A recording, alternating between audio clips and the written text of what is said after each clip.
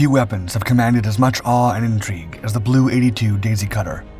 Its origins trace back to the Vietnam War, when it was conceived to level jungles and create makeshift landing zones. With a staggering weight of 15,000 pounds, comparable to a compact car, it stood as a monumental testament to raw, destructive power. Yet, its transformation from a jungle bulldozer to an instrument of psychological warfare showcased the dark, adaptive brilliance of military minds. The challenges of the Gulf War brought a new mission for the Daisy Cutter. Saddam Hussein's forces, heavily fortified and defiant, prompted the Allied coalition to think differently. Beyond the Daisy Cutter's brute force, its true value lay in the psychological shadows it cast. Upon detonation, the explosion bore an eerie resemblance to a nuclear blast. The ensuing mushroom cloud was simultaneously awe-inspiring and heart-stopping. Such was the impact that it left even seasoned warriors in a state of shock and disbelief, as evidenced by a British SAS commando team operating near the detonation point, who urgently radioed their base, exclaiming, quote, "Sir, the blokes have just nuked Kuwait." During the Vietnam War, the dense jungles became both a sanctuary and an obstacle. Initial attempts to clear these terrains with airstrikes began in 1966, but were largely unsuccessful. In response, the Air Force's Commando Vault program was initiated to devise a unique solution. The concept was sparked in 1968 during a casual conversation aboard a C-130 Hercules.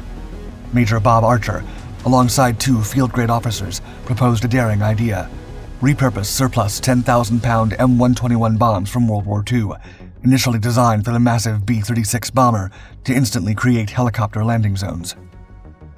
Archer posited that the C-130 Hercules, known for its adaptability, was better suited than the CH-54 Skycrane for this role. The Hercules could transport not just one, but two of these gigantic bombs at a reduced cost. By the spring of 1969, the skies over Vietnam frequently echoed with the sound of modified Hercules planes releasing M121 10,000-pound bombs. However, as the stock of these World War II-era bombs diminished, the Air Force Weapons Laboratory sought alternatives, exploring explosives beyond TNT.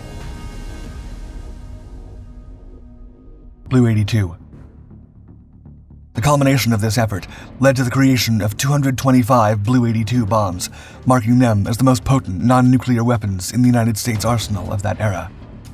Initially developed for commercial applications a decade prior, each bomb stood as one of the heaviest conventional weapons ever employed, weighing 15,000 pounds, with 12,600 pounds constituting the explosive component.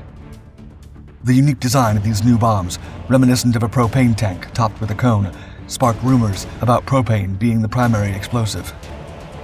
However, this wasn't the case. The weapon was filled with a gelled slurry explosive, primarily composed of ammonium nitrate and powdered aluminum. This composition offered the Air Force a significant edge. The components weren't explosive until mixed, allowing for separate shipping. Compared to its predecessor, the M121, the BLU-82 created clearings 1.5 times larger. Yet, the drop procedures remained consistent, with the C-130 able to transport two of these bombs simultaneously. The Daisy Cutter. On March 22, 1970, the BLU-82 bomb made its debut. A C-130 crew dropped it north of Long Tieng, Laos, during Campaign 139. The bomb became an immediate sensation among the Army, Marines, and Air Force. Pilots in the 463rd Wing were especially impressed. The weapon earned the nickname Daisy Cutter due to its ability to level a section of forest, creating an instant helicopter landing zone. When U.S. and South Vietnamese troops entered Cambodia in May 1970, their landing zones had been freshly carved by the detonation of 4 Daisy Cutters. Similar strategies paved the way for the South Vietnamese invasion of Laos in early 1971.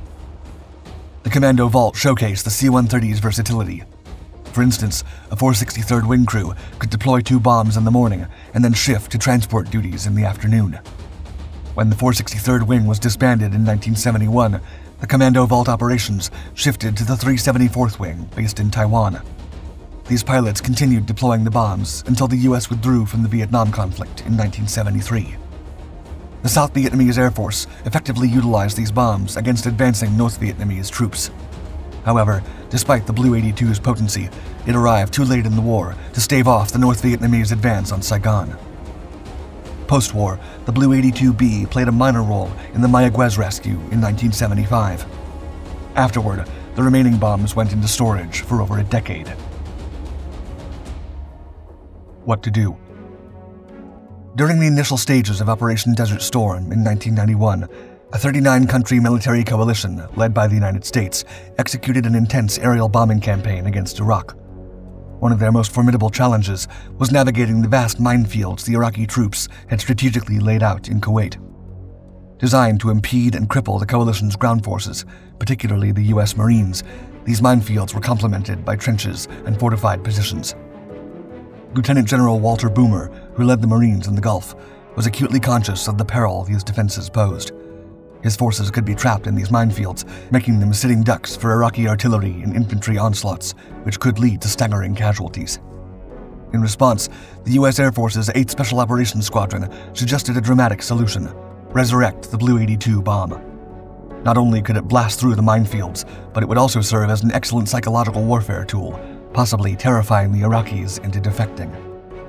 Though Lieutenant General Boomer harbored initial reservations, he recognized the undeniable benefits of psychological warfare. PSYOPs. Less than 2 years before, PSYOPs had played a key role during the invasion of Panama, when special teams managed to talk Panamanian soldiers out of their strongholds. Even more recently, and also in the Gulf since 1990, the 4th Psychological Operations Group had been dropping leaflets on dug-in Iraqi forces. They also set up a radio program to win over defectors, weaken the Iraqi resolve, spread false information, and paint a clear picture of the coalition forces' inevitable victory. The broadcast, named The Voice of the Gulf, included prayers from the Quran and stories from Iraqi prisoners who were being treated well by the coalition, letting Iraqi soldiers know they would be treated humanely if they surrendered. The program also started giving out information about which military units would be targeted and bombed daily. By listening, soldiers could get an idea of which areas would be in danger and might act based on this information. More and more, Iraqi soldiers began tuning in to the Voice of the Gulf. The men of the 8th Squadron believed that bringing the BLU-82 bomb to Kuwait could send an even stronger message. Given this, Boomer agreed to bring back the iconic Daisy Cutters to clear Iraqi minds, and also as a psychological weapon. Resurrection. In the darkest hours of February 7th, 1991, pilot Major Skip Davenport climbed aboard his specially modified MC-130E Combat Talon cargo plane, taking off immediately after his counterpart in a companion aircraft. Inside the bellies of both planes rested the massive bomb, resurrected after over a decade of storage. The prior day, the designated target area had been inundated with leaflets, cautioning the soldiers below, quote, "Tomorrow, if you don't surrender, we're going to drop on you the largest conventional weapon in the world." The Iraqis were soon to discover that the Allies were not exaggerating. When the Daisy Cutter detonated, it birthed a gigantic mushroom cloud in the Kuwaiti southwestern skies, eerily mirroring the explosion of an apocalyptic atomic bomb. This bomb's thunderous roar reverberated for miles across the empty desert, immediately seizing the attention of Iraqi radio channels throughout the border. In the wake of this explosion, Colonel Jesse Johnson, the nearby station's Special Operations Commander, transmitted a message back to the United States Special Operations Command in Florida, noting, quote, "We're not too sure how you say Jesus Christ in Iraqi." Similarly, on a covert reconnaissance operation close to the blast, a British Special Air Service commando team urgently radioed its superiors, detailing the blast's magnitude. America was about to witness the full extent of this bomb's psychological might. The goods.